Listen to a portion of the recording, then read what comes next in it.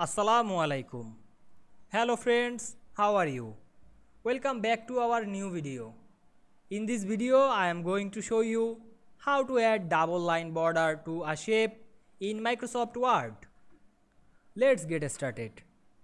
At first, we have to open a Word document.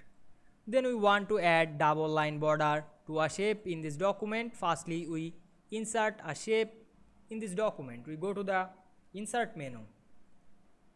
And we can see here many option. We select the shapes option and choose a shape.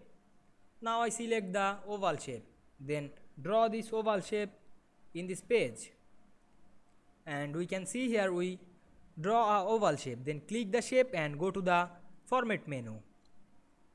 Then we can see here many option. We select the shape outline option and choose dashes, then go to the more lines, and we can see here open a format shape. Then we select the compound type drop down menu and choose double line border. Now we change the white, increase the white to see the double line border very easily, and we can see here we add double line border to this shape. You can change the double line border color. Click the color and choose any color.